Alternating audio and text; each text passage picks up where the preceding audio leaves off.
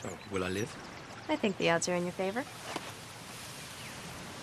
So, where were you headed? The Giant's Village for a wedding. I'm meeting my godmother. Well, that's on our way back to Lamir. We'll accompany you. Well, that's not necessary. But it makes it so much easier rescuing you if I don't have to commute. I'm so glad I was here for this interesting development. Look, I really appreciate the Crazy? offer, but... Tell him to come with us. Come with us.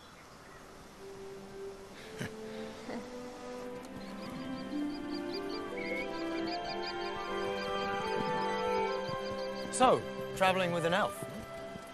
Your boyfriend couldn't make it? No. Oh. Because I don't have one. Oh. What about you? Your girlfriend doesn't mind being left alone? I don't have a girlfriend. Oh? I have many. Oh. I'm kidding. You shouldn't believe everything you read in medieval teen. Excuse me! Excuse me! Prince Charmant, permission to speak? Sure. You know the word coincidence? Well, it just so happens I was on my way to meet a certain royal summon, the party of the first part, in order to discuss some career options currently unavailable to the party of... Slannon wants to petition the kingdom for the right to become a lawyer. A lawyer? Why not? There are no laws against it when your father was king. Well, that's not really my area of expertise. My advice to you would be to talk to my uncle. I'm sure if you make a good argument, he'll come round. Well, thank you for your advice.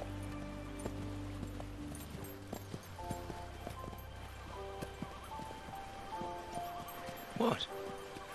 You're about to become king. You'll have the power to make a difference in the world, and you don't even care. It's not like I asked to become king. I had no say in the matter. Well, thanks to your uncle, there are a lot of people who have no say in the matter. Nobody should be forced to do things they don't want to do. Take it from somebody who knows. Ella! Ella!